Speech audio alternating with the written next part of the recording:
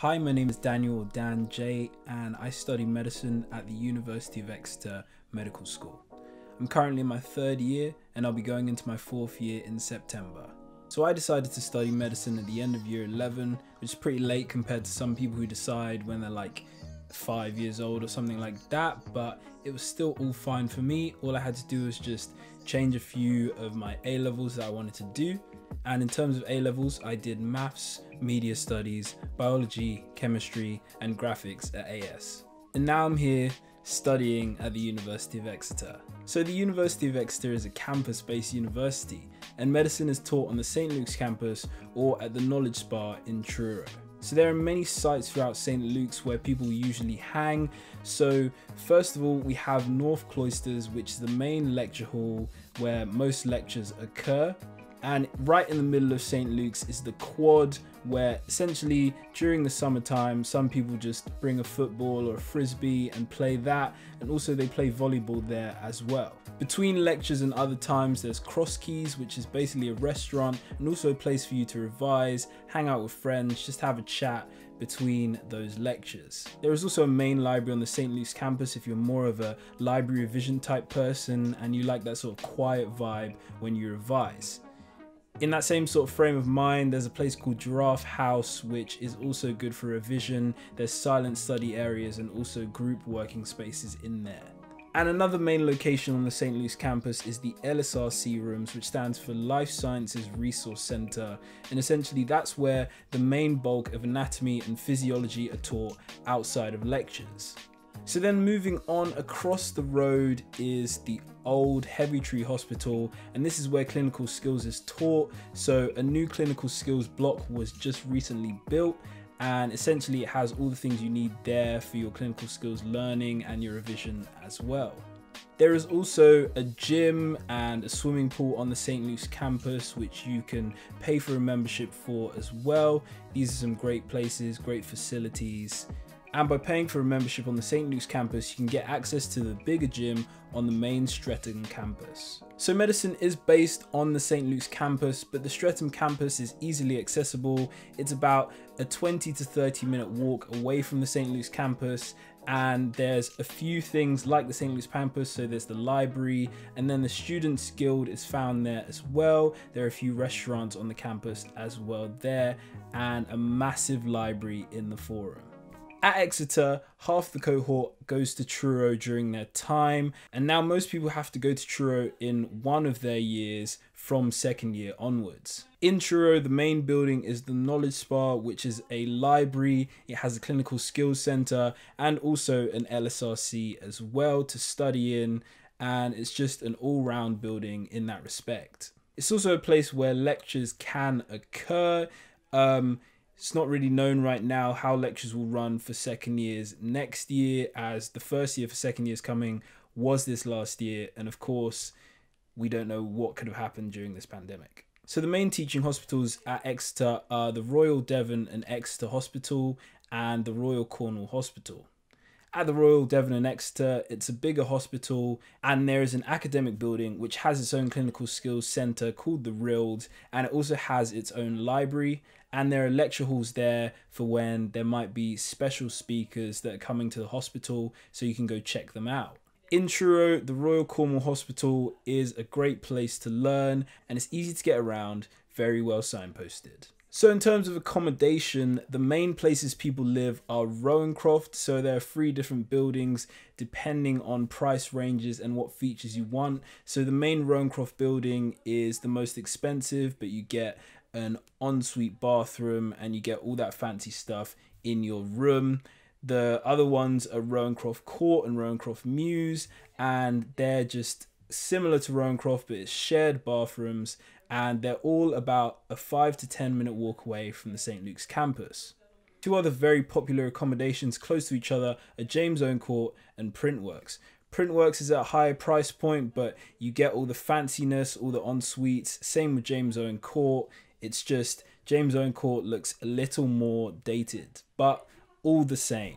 I lived at James Owen Court in first year and I thought it was a great place to live. There are also other places of accommodation dotted around Exeter, but these three are the closest to the St. Luke's campus. James Owen Court and Printworks are about a 10 to 15 minute walk away from the campus.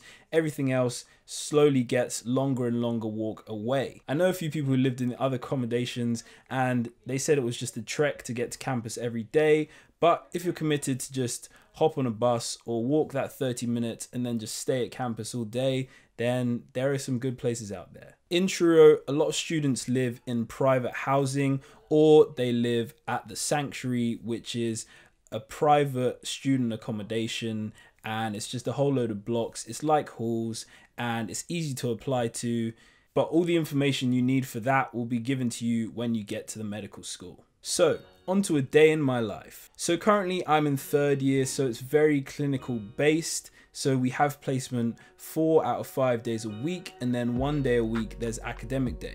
In third year, the academic day is Monday. In fourth year, it's Friday. And in fifth year, it's a half day on Wednesday. In first and second year, however, the teaching style is based around PBL.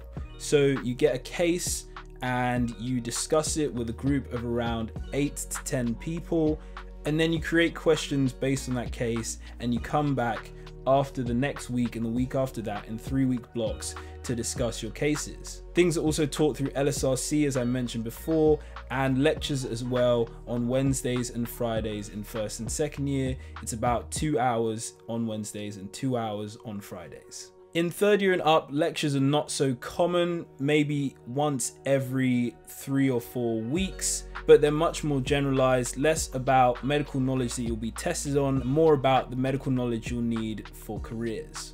So as I mentioned before, there are group tutorials, which is the LSRC. You learn anatomy and you learn physiology as well in a sort of integrated system, and it's based around the systems of the body in first year, and then second year just builds upon that again. Third year learning is split into surgery, medicine, and specialties, and fourth year is split into acute medicine, chronic medicine, and oncology. In third year, PBL is replaced with another group session called Communities of Practice, and essentially you're in the same sort of size groups, so maybe 8 to 12 people, and you get a case and you each do about 10 questions split between your group every time. And then at the end of the 3-week blocks, you end up doing a group presentation to 3 other groups who are in your rotation at that time. So for the 4 days a week of clinical placement, some days you can have placement with just 3 days, some days it can be a full 4, and essentially it works out to be around 10 to 12 hours a week on placement. And while you're on placement, you see a whole load of things, and you have to find a patient and just take a case history from them and present it at the end of the week to a consultant as part of a formative assessment. So it's just to build upon your knowledge in third year. In first and second year, clinical placements also do occur, and they occur round about every 3 or 4 weeks, and you have 8 in total during the year.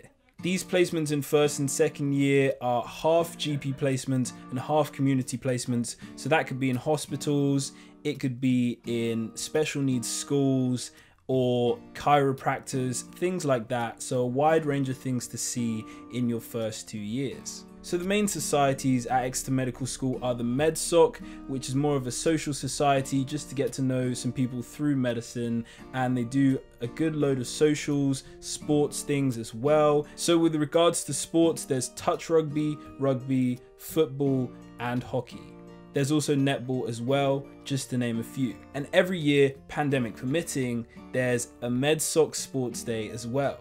There's also another medical society called EUMS, or Exeter Undergraduate Medicine Society, and they do a lot of teaching sessions for OSCEs and for exams as well. There's also a wide range of societies based on specific specialties in medicine, and essentially whatever you're interested in, there is probably a society for you. And if there isn't, you can easily find around 20 people and start the society yourself and get some good experience running a society. You're also able to run for societies starting from second year, and there are a lot of places to be had during your time. So if you want to do it, you definitely can. There's a wider range of societies available to you as well, which are based on the Streatham campus, based on whatever you're interested in. So more sports societies, faith-based, music, languages, culture, all of that good stuff. It will all be there on the Streatham campus. And for social activities, there is a lot to do. So there's obviously the classics of going to the gym or going out with friends during the week. That is a popular one during the first few years of medicine. And then obviously the weekends are still very much free during 3rd, 4th and 5th year. And people also like to go to the beaches surrounding Exeter or in Truro. There's also 2 cinemas in Exeter itself, 1 in Truro, and a whole load of other great things to keep you occupied outside of medicine. So when you're applying, why not consider Exeter Medical School? So thank you for watching this video. I'm Daniel, or Dan J. You can check me out on YouTube at Dan J, or on Instagram. My socials are on the screen now. And make sure you check out Medic Launch on more social platforms. Their links are on the screen as well.